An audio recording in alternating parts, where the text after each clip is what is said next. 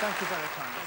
My life was in your hands at that point, do you realise? I think it was, yes. I was quite pleased to get the shot, really. Right. Now, when you were doing that shot, which presumably is difficult, because it was live and your little reputation's on the line at that moment, do you have any kind of special aid? I mean, is that a special thing that you use, that thing there? The cue? Yeah. Yeah, well, I've played with the same cue now for, 14 years. I've had it nearly all my playing career. Now, is it a talisman? If it were lost on an aeroplane, for instance, what would be the feeling?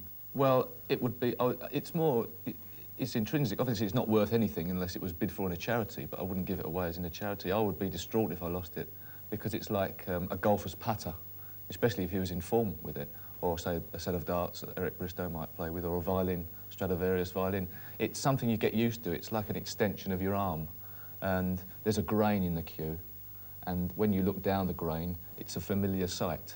And to play with another piece of wood, even though it might be a better piece of wood, that wouldn't be the same looking down the cue. It's like looking down the rifle line.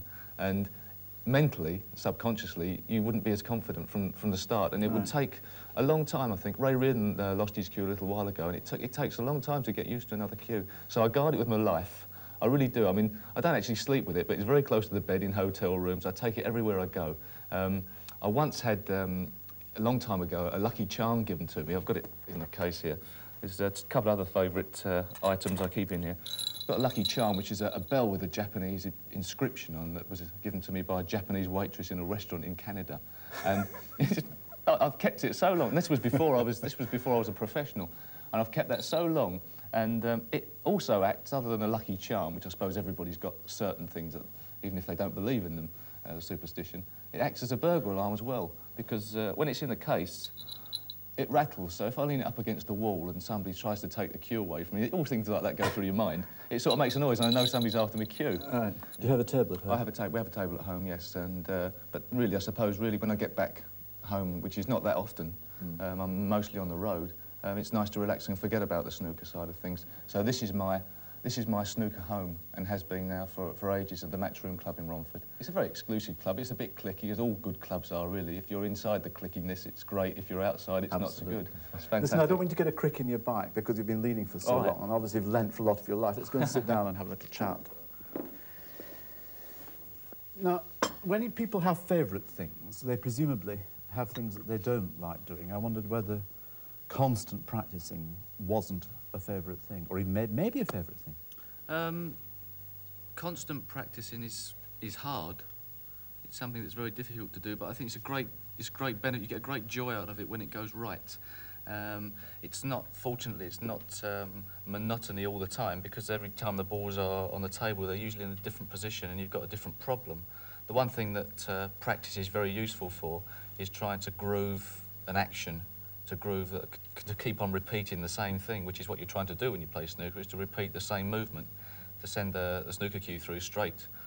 Do you have a favourite technique for keeping your mind occupied while you're practising? No. Or does your mind ever wander? I mean, are you thinking about sunshine or grapes or wine? It does wander if I practice too long, and that's quite an art, is to know how long you can practice for before you start to lose concentration. And I can concentrate on my own for about 2 hours. That's my limit on my own playing. And with my father, when we practice, 3.5, 4 at most, especially 4 hours if I'm getting ready for a big tournament and I'm more tuned in.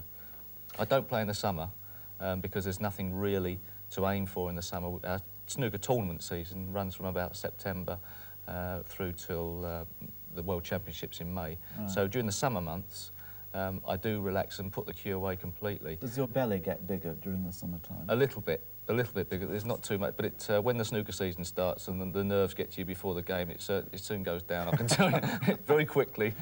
What's your favourite hotel? My favourite hotel? Oh, that's unfair. No. What a terrible unfair. Go on. I have many favourite hotels. Come on, Davis, get clean with this. What's my favourite hotel? I'm not gonna remember my favourite hotel. I'm not even gonna answer it. Sorry. I don't know at this moment. You have a favourite father? Favourite father? Yes, I do. Yes, that one I can answer. Yes. Oh, mind you, though, quite a lot of people ask if Joe Davis and Fred Davis are related to me, the great snooker players. And I always used to say my answer to that was always, well, and not unless they were milkmen.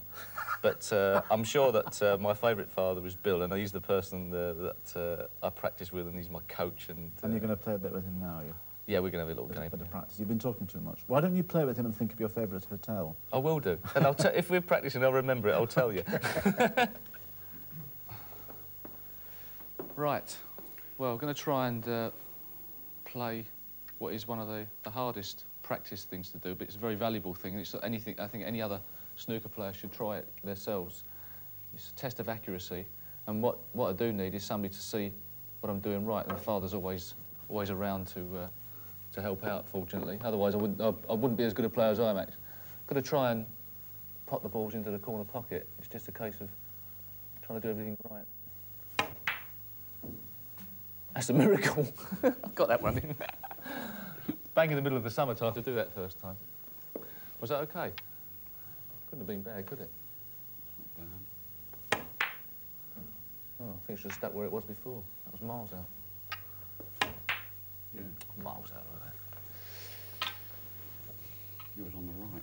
Yeah. If your dad knows what he's talking about, and he seems to know what he's talking about, how come he's not world champion? Actually, he always says if he had the ability, he'd be better than me. But unfortunately, he hasn't got as much ability. It's a strange thing. You need the ability even with all the practice, don't you? But do you agree? Yeah, it's impossible to put into practice what you preach.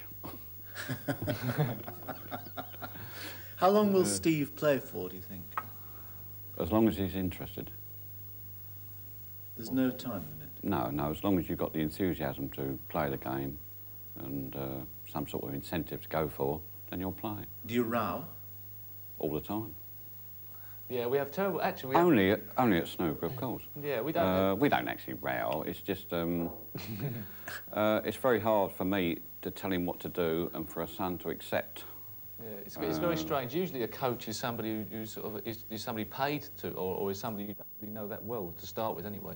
Yeah. But when especially when I was a young kid, to have somebody around the teenage years of 15, 16, when you sort of trying to find your own identity, that'd be a bit corny. We had sort of so many arguments over silly things. Like he'd say like I was hitting the ball on the right, and I would just sort of totally disagree just for the sake of disagreeing. But Yeah. I'm a bit more sensible now, and if he says I'm doing something wrong, I know I'm doing something wrong. So we try and work on it. Go for it. This is the pastoral side of Steve Davis, this, isn't it?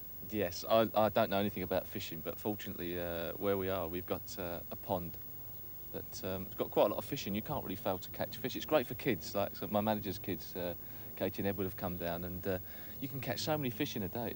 How far away from where you were born are we now? I was born across the river in Plumstead, which is probably directly across the Thames from here. And what kind of circumstances were you brought up in as a kid? Well, not poverty, but like working class, for sure. We started off, but my parents had upstairs a room in a house, rented that. Then we moved to one of the old prefabs and lived in a prefab in Abbey Wood.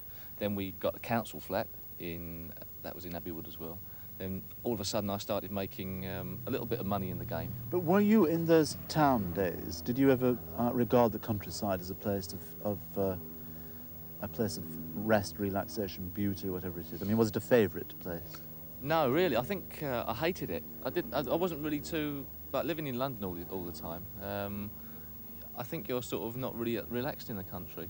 And when I first came over here, and living on the farm and that, this is the countryside, even though it's got quite close to the sort of London, really. Yeah. But when I first came over, I remember I used to be frightened of bees and insects and things. Like if a bee came close, I'd be like, oh, get it out of the way. But now, after a while, after the first couple of months around here, I got used to it. All of a sudden, I started relaxing a bit. And if the bee lands on you now, you just let it walk over you. It's strange. I tell you, it's a really strange feeling after a while. You become much more at peace in the country, and so now I wouldn't like to live in the city, even though I suppose I spend most of my time, unfortunately, on the road, which are in the major cities. Oh, I've got one here. Here we go. Wow. Quickly. Come to your Uncle Steve. This is the biggest. Also, geez, this rod's a bit. This is my brother's rod. Nicely done it in the lip. What kind of a fish is it? Well, it'll be a disappointed fish. No. We'll just whip that out and Send it back. put him back in there. Yeah. Oh, nice It's little probably fish. going back to say, do you know where I've just been? Or do you know who I've just seen? Well, I don't know about that. You seem sensibly to have adjusted to one of my favourite things. Go on. Money. Money. It doesn't seem to create any real problem for you. You're not too flash or too dazzled by it. No. The only real extravagance I have is buying a load of records. I think really. I've got a flash car, but I don't really sort of take too much care of it. If anybody scratches it, it doesn't really worry me that much. But the money side of things is absolutely tremendous, and I never take the mickey out of money. The fact that I make a tremendous amount for doing what I consider is something I like doing. And there's other people doing things that they hate doing for nothing, nowhere near that. So I'm very aware of that fact. But I'm also, it doesn't affect me that much. It's very easy to say it doesn't affect you when you've got it. Absolutely. But it's not the reason I play snooker for. Are you canny? Tight, Yeah. probably. Yeah, I mean, my manager reckons I'm one of the few snooker players that the only way to get a drink out of him is to stick 2 fingers down his throat. But I don't know how tight that is. But I'm thinking of when you're actually playing a game, for instance, like any important championship. Yeah. Are your eyes going like cash registers, thinking that there's 50,000 or 60,000? No. I did that once, and it was when the game was all of a sudden the game was getting big, and all of a sudden the first prizes were jumping up in every tournament, and the next tournament was the biggest prize. But I learnt my lesson because I missed the ball I was going for. But I still won the match, fortunately. But I missed the ball I was going for. But I was thinking of that Willie Thorne thing when you were just coming behind. Well, that's right. Yeah, the last tournament that I won from behind, which was one of my favourite wins, I think, in the recent year anyway, was against Willie Thorne, and I was quite a long way behind, and it was a test of character.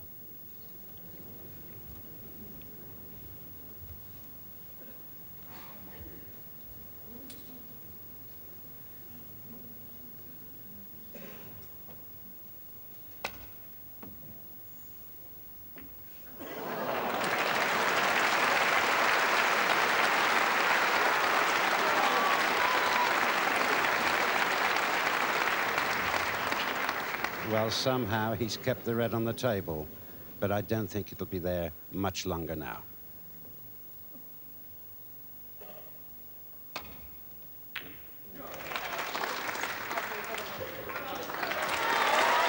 And the congratulations come forward. Willie Thorne congratulates Steve Davis, who becomes the Coral United Kingdom snooker champion for the 4th time.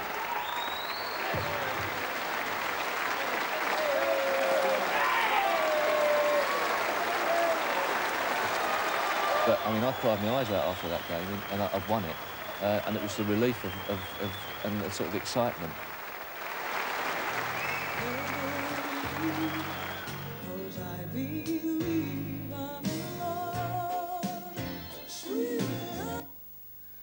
As you can see from the extravagance behind me, one of my favourite things is music. It is quite extravagant, isn't it? It's loud, it's over the top. It's totally over the top, and there's quite a bit of esoteric equipment there. Is it in custom the hi-fi scene. designed, this? Some of it is, yeah. The 2 decks there were made so you could mix records together, as they do in some discos. But I get a great deal of fun in here. It's like I get away from it all, and it's completely different from the snooker side When of you're things. doing all this that you just talked about, I mean, this high-tech thing there, and there's nobody else here, do you dance? Yeah. I practice. Yes, I don't. Very, very, very rarely do I ever dance in discos because I'm sort of still a bit self-aware, really, sometimes. And unless you're with a lot of friends at a party, you don't feel like you can let yourself go completely. But when I've got the speakers in front and I sort of get into one, yeah, so have a laugh at the dancing. Unfortunately, dancing's on carpet's not the best, so you can't really go for gold. There's nobody here to see it. That's right. My back walking's terrible on carpet. I can't walk backwards. Can't do the Michael Jackson. Presumably you have all the music that you really need at your fingertips here. What happens when you want to listen to live music? I go out, and I don't. The good thing about going to concerts, and there's not that many that come to London. The people you want to see usually. Well, I like a lot of the soul musicians and the soul singers. But you can go to them because the people that go along to watch are not going along because they want to see you. They're going along to see the artist, obviously. So I'm quite pleased to go along, and I feel very, very relaxed. Sometimes in public you are not relaxed because you know people are going to be asking you to do things, or some people get overexcited when they see somebody they've seen on the television, which does happen occasionally. And that's always a bit frightening to know how they're going to react if they go over the top. How does it manifest itself, this excitement, when you appear? Well, I tend to have a little bit of... I tend to be... a lot of women want to mother me. Yeah, it's more the sort of the older age bracket. And a lot of the grands I remind them of their grandson or their lad when they was young. But after all, you do get used to it. I think anybody in the public eye does. And I do like being in the public eye. I'm like vain enough, I suppose, to sort of want to be the centre of attraction. That's why probably when I do the exhibition side of the work and play snooker exhibitions, I enjoy them. I don't think of them as a chore. Has your vanity therefore increased, you think? No, it stayed about the same. And probably I don't need to be the centre of attraction all the time. I've had centre of attraction, so I can lay off. One of the things that I don't know whether you're relaxing with it, and I don't know how favourite it is, but you're now a DJ, are you, or a radio presenter? I'm not too sure what you call it, actually. What do you call it? I'm posing at being DJ for the week. It's a complete ego trip on Essex Radio. And I've taken over for the week while he's on holiday the John Leach Soul Show, which is a very well-known show on Essex Radio now. It's got quite a big following. Steady. Right. Hello. Hello. Yes, that's right, isn't it, for the level? Terrific. Hi, this is Angel, and you're listening to Steve Interesting Davis on Essex Radio. Tonight I'm going to be playing some of my favourite jazz, soul and dance classics, and for all you electro fans, this is for you. Everybody rapping and talking about nothing and making... Hello, it's a straight hand over and a straight hand back on this first link tonight, OK? OK, that's fine, yeah. This headphone's playing up, it's crackling all the time. When I first thought about the idea, I thought, I'll do this all myself, it's got to be a piece of cake. And then I went into the studios and realised that to put the cartridge machines and get the adverts and get the AA to go to the AA for the weather reports and the road reports were impossible, and the bottle went completely. Right. Brill. So now I've got a technical operator who's an engineer who's doing all that, and I am doing playing my own records and using my microphone up and down and put my own little jingles in. The next record that I'm going to play is a very old favourite of mine, and this goes out to Tracy, who works in the Matchroom offices down in Romford there. And Steve in the office said that Tracy decides that she's looking for a man at the moment to pay her electricity bill, which I think is a bit snidey. But anyway, this is going to you, Tracy. And well, I mean, I saw you at the cricket the other day, and you've got a lovely bum. Woof.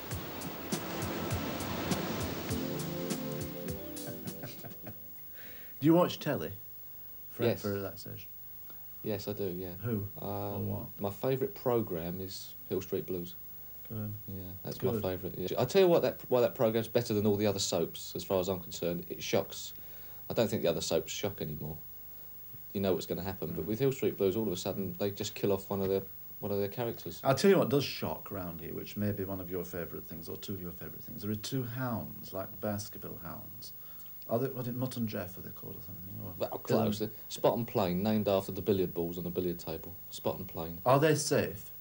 They're safe. They're very good pets guard dogs. They're safe. They let you in, but they don't let you out.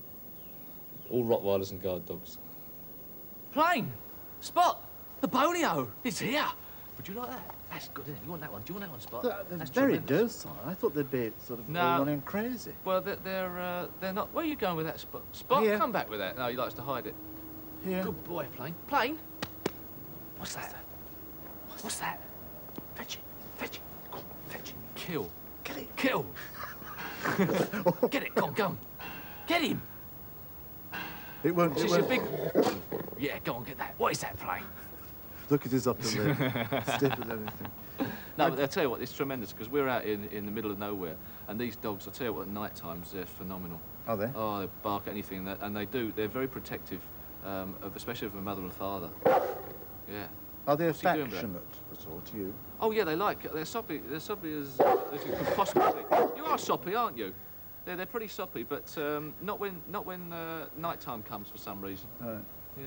I do think that if you were going to have a Porsche, which you've got here, Yes. you might have chosen a better Number plate. number plate. Well, that's for the amount of what the dogs do around the place, I think. A lot of people seem to be mildly irritated that you, with all your success and all your attainment, you still choose to live at home with your mum and dad. Yeah, I can imagine that would... Now, why are they irritated by that?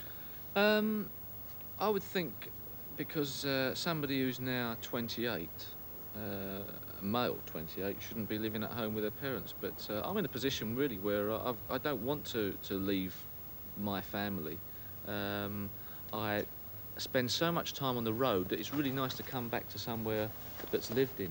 And I get on so well with my mother and father. And when you travel, when you go, and when you come back, it's great to come back to a house that's been lived in, and to have somewhere on my own, like a bachelor apartment that I lived in, would be, I think, a pretty lonely life. Do you love them? Yes. Oh yeah. Are you paying them back for something? I mean, are you? Well, it's not a direct payment back, but I feel as if sort of I've repaid the love they've given me by when my father and mother don't work officially as jobs now. They've got jobs that are probably even harder now, looking after this place. And my mother, up until just recently, was running the fan club before it got a bit too overpowering for her. She also, I hear, makes a mean Marmite sandwich. Or Bovril or whatever. What is Yeah, it? my snack. I've done it. It's been in a few books as well, I think, when people ask, they're making books up of people's favourite menus and things. But sitting down there and having a bacon, cheese and Marmite sandwich on brown bread, which is a bit of a mouthful. Great, for fantastic taste. Now, this is the celebrated sandwich that your Steve is talking about, which you've made for That me. is... Can I have one without absolutely crust on? the pucker. Yes, yes. Would you... What is it? What is it made I'm of? sure he won't miss a quarter of it. Is this for him? Yes, just bacon and cheese and Marmite. It must be brown bread. And Good, isn't it? bacon sizzling, and it sort of melts the cheese, I think. He's always going on about this bacon being next to the cheese. It melts it. You know, It is very tasty, very. isn't it? Yeah, You know it's that he tasty. could afford a corner table at the Ritz or the Café de Paris or wherever, and yet he chooses to settle down with this. Has he changed in his taste at all? No, not really, no. Well, I suppose really the thread through it all has been the Marmite, you see, as far as the food's concerned. If I could stand all the jars of Marmite end to end along the motorway, I should think they'd probably go from That would Land's End measure- to John Groats, his life. T.S. said it that I had measured out my life in coffee spoons. Now, you've measured Steve haven't read life in that. Marmite, haven't you? I think it really goes way back, yes. Yeah. People's favourite things change, don't they? I mean, what you liked 20 years ago, or maybe in your case 40 or 50 years ago, you wouldn't like now today. And you apparently were quite keen on this thing called Space Invaders. Yeah, if you'd have asked me 4 or 5 years ago, I would have said that was one way of relaxing. And I think it was a lot of people's way of relaxing. But is it not mindless? Well, lots of people used to call them mindless, but I'll tell you what, one thing they were tremendous for your reflexes and hand-to-eye coordination. And I mean, it was proven that they helped in getting people that had muscular troubles.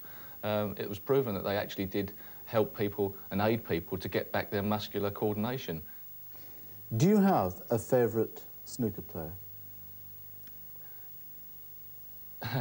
Other than myself, I tell you my favourite snooker players are, or have been in the past. When I was young, my favourite snooker player was Ray Reardon, because he was head and shoulders above the rest in class and in temperament, and all the things I thought, well, I must watch to see how good he is, and why is he better. And I tried to, and obviously I played him, and that was a great honour at the time. And I was fortunate enough to win with a start. And I think I've learned things off of Ray Reardon. Sort of cool. He's very cool. My favourite player off the table was Terry Griffiths. He's a very funny bloke. Off the table? Off the table. Yeah, he's a really funny bloke, and nothing like perhaps his image on the table. And my favourite players to watch are Jimmy White, when he's in full flow, and also Alex Higgins when he is playing well. He's my least favourite player to watch when he's playing badly, because he's very bad when he plays. But when he's playing well, he's the best player in the world. Image is important, isn't it? Image is very important, Is yes. spitting image important? Spitting image is very important, yes.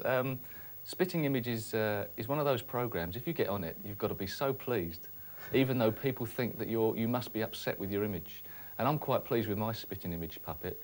Which is what? Which is, well, it's called Interesting. They called me Steve Interesting Davis. The only trouble is that the puppet's more interesting than I am actually in real life. I'm quite pleased, because it's one of the few puppets that's better looking as a puppet than I am, in real life as well.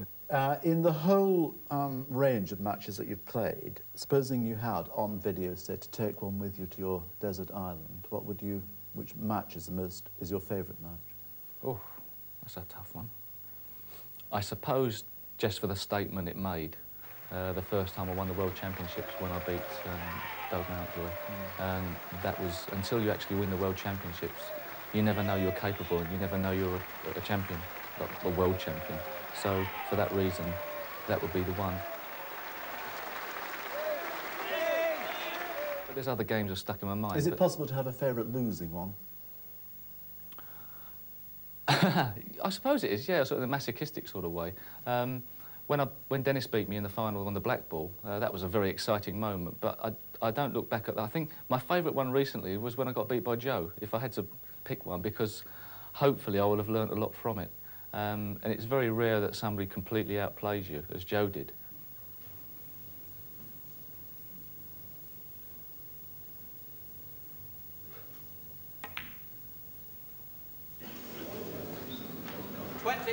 Steve Davis.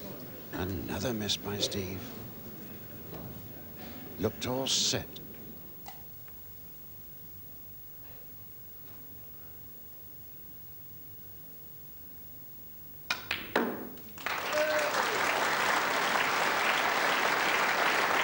It's one of the loneliest places in the world to sit out on that chair when the other guy's potting all the balls and everybody's cheering and clapping.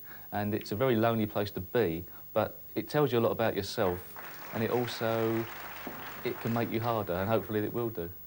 Do you want to be harder? Yeah, yeah. I want to be able to play the game as well as possible. Obviously, that's the practice side of it. But I also want to be able to cope with every situation that's thrown upon me. And against Joe, that was a new situation, to be totally outplayed in a final. Against Dennis, I wasn't totally outplayed. It was just a close game. Do you want to be hard enough, finally, to answer the name of your favourite hotel? I'll go for it. I tell you, well, every summer we go all around the world playing snooker, and so my urges to travel are quite satisfied. But every summer I have a typical family holiday down in Dawlish at the Langston Cliff Hotel, and it's great fun. We have a typically English holiday, typically English, and do all the things that perhaps you wouldn't think you would be able to do, but get totally left alone, have a great time, and that's probably my favourite. I knew you had it in you. Steve, Thank you very much.